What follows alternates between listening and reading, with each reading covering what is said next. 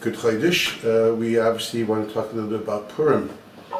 You know, I always find Purim as the holiday which is very hard to fulfill and to do it easily. I mean, thought of anger at a nation which attacked us a few thousand years ago, and I'm supposed to somehow hate and then want to erase them, to the extent that Rambam says that the fulfillment of the mitzvah of Pashat Zechor is to get out of shul and hate them enough to want to kill somebody, and I really don't think he ever fulfilled that. I find it hard to hate people. I don't think he ever did.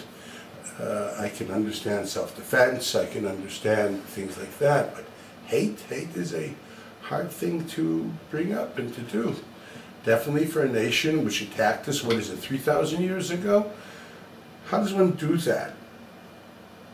Why does one get so enthusiastic of moving his Rashan and erasing the name of Haman with greatest respect? I mean, what's it about? You know, many times you find that mitzvot that we have today can't really be fulfilled in totality. We can't really bring sacrifices at the moment. There are many things we can't do. And the only fulfillment you have of those mitzvot is trying to understand their inner dimension and trying to fulfill it at that level. That's actually, the Sefer Akedah writes that is the idea of Kol ha'osek b'Torat Olah ki'ilu ikriv Olah. It doesn't mean just that you have some kind of a sgula that by reading the parsha of Korbanot, it's as if you fulfilled Korbanot. It's more than that. If you understand the depth of Korbanot and what they represent at a moral, ethical level, you can fulfill that commandment at that level, even you can't practically slaughter a goat and sprinkle its blood on an altar. Well, it would seem to be that, you know, we don't really have an Amalek around today, halachically. You know, an Amalek in the purest halachic sense, we would have to kill men, women, and children, and I don't think anybody thinks that such thing exists today in a crazy way. I'd like to say thank God for that reality, that we don't do things that way. There are people that do that to us, and we're very angry and feel hurt and think they're barbaric. But we can't fulfill this mitzvah by conceptualizing Amalek and maybe hating that idea, maybe trying to eradicate that idea.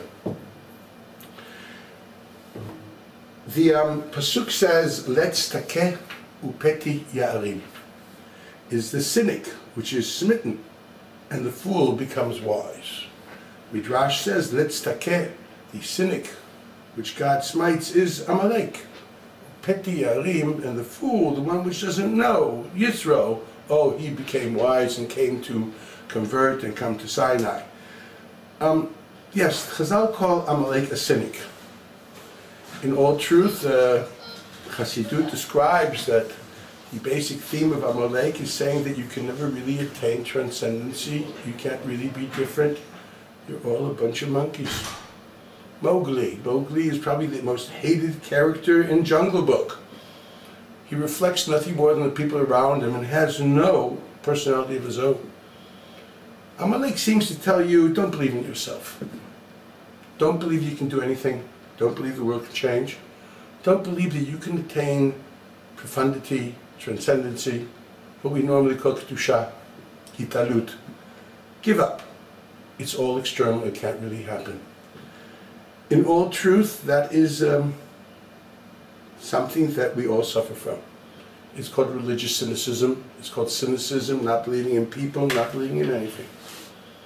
We don't believe that our kuf can be a kuf of kedusha. Rather, it's a kuf of a koif, a monkey. We believe that we're a bunch of Mowglis. That is something which is religiously challenging. That is something that many a time when you really want to grow, you wish you didn't have to ride that problem. And yet you can hate that. You could want that to stop existing. That which is in society, which looks at you and says, oh, do you really mean it? That has that cynical twitch of the nose saying, oh, come on. That which you say to yourself, I can't really do this, because you don't believe in yourself. You don't believe in yourself, and you don't believe in God, really, and you're cynical about that too. You're cynical about everything, and that is the trademark of our Western society.